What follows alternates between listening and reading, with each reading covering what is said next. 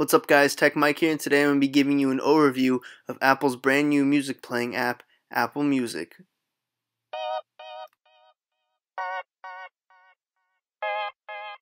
Once you're signed up for the 3-month free trial, Apple gives you a choice between an individual or bulk pay, which means $9.99 or $14.99 depending on how many people will be using it. Now once in the For You section, there's a different view of genres available to you. Picking one will give you individual artists and groups that will be displayed in that genre. Now for me, I will be picking Kid Cudi, Kanye West, and Drake, 3 artists that I listen to very often. From there, we'll click Done to see where we're going. Once artists are chosen, we're able to see brand new music from them, playlists by them, albums, and everything else you can imagine.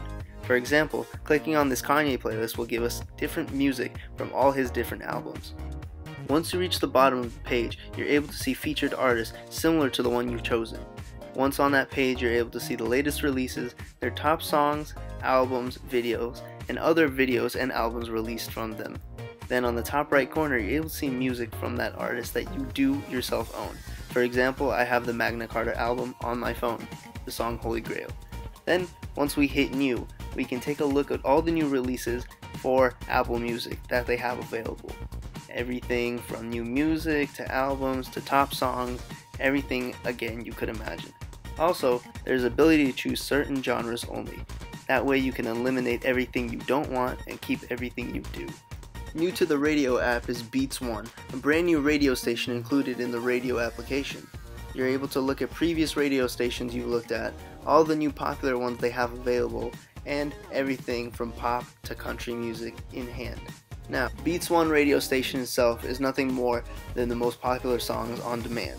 Once clicking on it, you're able to play the music right away, and it's not bad. It has a good selection of music ranging from the most popular pop to EDM hits, all that you could hear on the radio itself.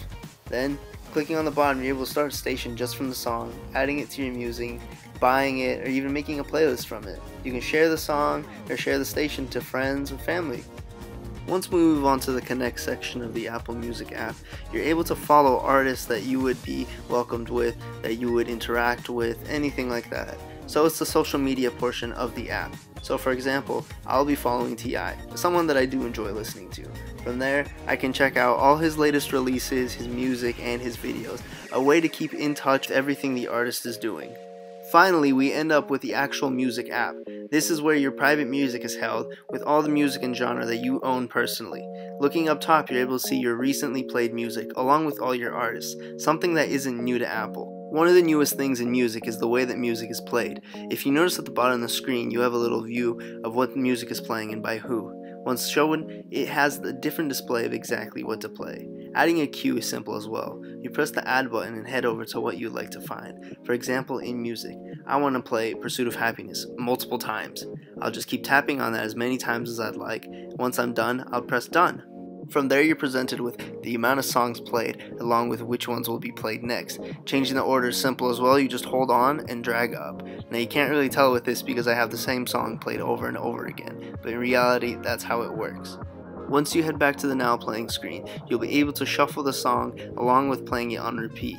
Then, you can also add it to a playlist, you can mute it, and you can send it to friends as well. After using Apple Music, I can say that it's a smart decision they made to purchase Beats. One thing that I do find a little strange though is the way that everything looks. It's something of a similarity to Spotify.